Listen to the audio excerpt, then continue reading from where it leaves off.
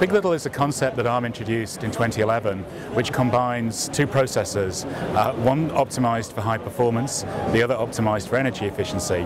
And these two processors are ISA identical, which allows the very fast switching of tasks between the high performance processor and the energy efficient processor. Well, in the mobile world, we're facing two conflicting sets of requirements. One is for increased performance, the other is for increased energy efficiency. And if you try and design a processor for both of those, you get a less than optimal solution for either of those two requirements. So by having a processor which is optimized for performance and one which is optimized for energy efficiency, allows us to switch between the two processors as the workload on the mobile device dictates. So we can do a very fast context switch from high performance, when we're running a graphics application, for example, to energy efficiency, where we're just doing some housekeeping on the phone. Well, there's probably three reasons. One is that the software and the hardware are very interdependent, and so we'd like to design the software before the hardware, while the hardware is still being designed, so that we can make changes in the software or the hardware to make sure we have the optimal solution. The second is that we'd like to try out a lot of different scenarios before we finalize the design.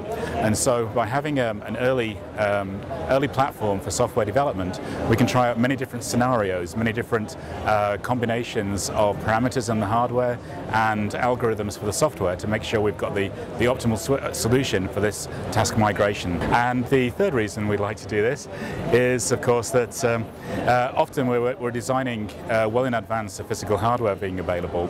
And in order to take software development off the critical path, we can develop in a virtual environment, which allows us to get an early start on software and, as I say, take that off the critical path and ensure that we get the device with working software to market in a timely manner. So we just recently announced our new software development product for big.LITTLE called VDK Family for ARM Cortex Processors.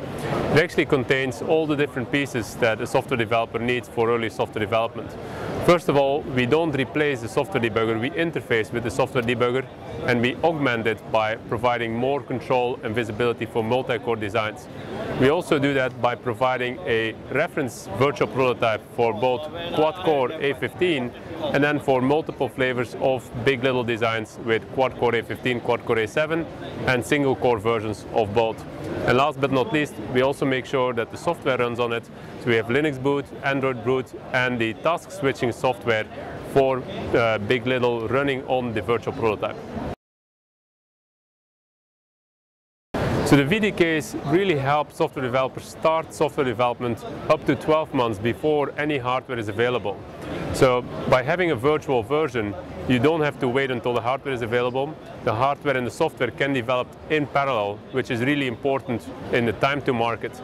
It also helps in providing more control and visibility for the specific designs. In particular, the VDK for big.LITTLE helps software developers to optimize the multi-core task migration software and really look into the trade-off between energy efficiency, running software on the Cortex A7, and optimization for performance, running software on the Cortex A15.